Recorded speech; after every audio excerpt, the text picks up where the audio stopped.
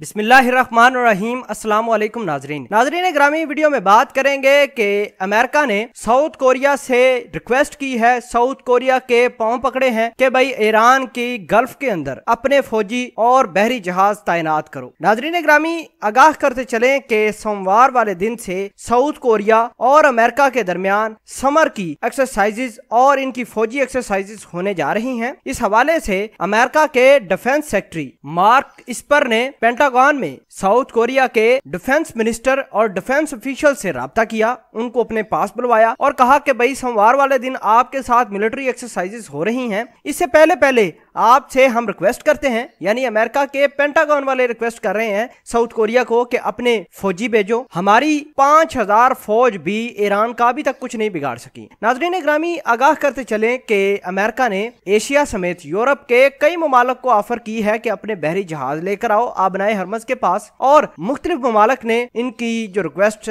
मानी भी है, एक्सेप्ट की है। लेकिन जर्मनी चूंकि बहुत ज्यादा उसने करीब से देखा है ईरान को, यूके का जहाज पकड़ लिया था पिछले दिनों, स्टीनो इम्पीरियो उसका नाम था, उसको पकड़ा बड़ी मुश्किल से छोड़ा था ईरान वालों ने। अब यूके वाले तो गए हैं डर, यूके वालों की ये जो एक्सेप्टेंस है वो बड़ी मुश्किल दिखाई दे रही है। इसके अलावा इसने फ्रांस को कहा है, जर्मनी पहले ही आपको बता चुके हैं, इसके अलावा इजराइल है, और आज इन्होंने साउथ कोरिया को भी रिक्वेस्ट कर दी है और पांव पकड़कर इनके कहा है कि अपने फौजी उधर भेजो, हमारा बड़ा नुकसान हो रहा है। नाजरीन ग्रामी, आगाह करते चलें कि पेट्रोलिंग शुरू हो चुकी है, मुख्तलिफ ममालिक ने अपने जहाज भी ला खड़े किए हैं, लेकिन ईरान का ये स्टांस सामने आया है कि जो मर्जी करना है कर लें, आबनाए हरमज उनके पास ही रहेगा और इसके लिए वो किसी हद तक भी जा सकते हैं। आपको ये आगाह करते चलें कि अगर ईरान आबनाए हरमज को बंद कर देता है तो पूरा का पूरा अमेरिका समेत यूरोप और इसके दीगर जो हैं कठपुतलियां, वो उनको बड़ा नुकसान होगा, क्योंकि तेल की सप्लाई उनको नहीं होगी। अब रही बात ये, इन्होंने अपना तो जो कोलिशन बनाना था वो बना लिया अमेरिका ने। अभी मुख्तलिफ ममालिक को और भी कह रहा है कि आओ भाई गल्फ के अंदर, क्योंकि अमेरिका चाहता है कि सारे के सारे ममालिक ईरान के खिलाफ होकर एक तरफा उनका बयानिया हो। लेकिन लोग डरते भी हैं ईरान से, क्योंकि अगर ईरान ने रास्ता बंद कर दिया अपना हरमज का तो पूरा का पूरा मुल्क डूब जाएगा। अमेरिका को तो पता है कि उसने बड़ी मुश्किल से हाथ पांव जोड़कर निकल जाना है, लेकिन ये ममालिक फंस जाएंगे जिनको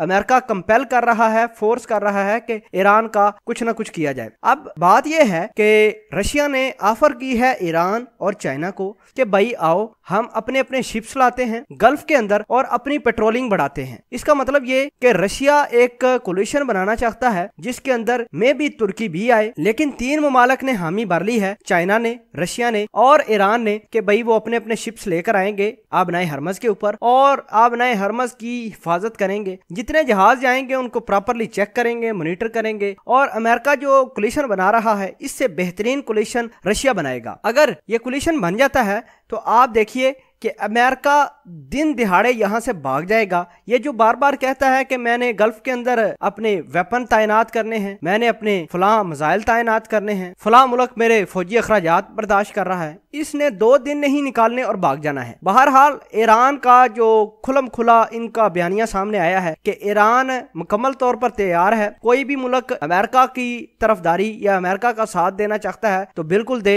ईरान को कोई मसला नहीं। और इनके ईरान के डिफेंस ऑफिशियल ने कहा कि अगर कोई अमेरिका का साथ देता है तो वो भूल जाए कि बाद में ईरान उसके साथ सही तरीके से चलेगा। नाजरीन ग्रामी, अब साउथ कोरिया बड़ा परेशान है कि करें क्या, और सोमवार को इनकी अमेरिका के साथ एक्सरसाइजेज भी शुरू होने वाली हैं। तो उधर एक तरफ तो नॉर्थ कोरिया इनको पकड़कर बैठ गया है और पूरे का पूरा इनका तहस नहस कर दिया है नॉर्थ कोरिया ने। अब इन्होंने रिक्वेस्ट की है कि आबनाए हरमज के ऊपर भी फौजी तैनात करें साउथ कोरिया वाले। अब देखना यह है कि ये रिक्वेस्ट कबूल करते हैं या नहीं करते, या एक्सेप्ट करते हैं या रिजेक्ट करते हैं, ये तो आने वाला वक्त बताएगा। इस पूरी कहानी के बारे में आप क्या कहते हैं, कमेंट सेक्शन में अपना इजहार ख्याल जरूर पोस्ट कीजिएगा। जज़ाकल्लाह।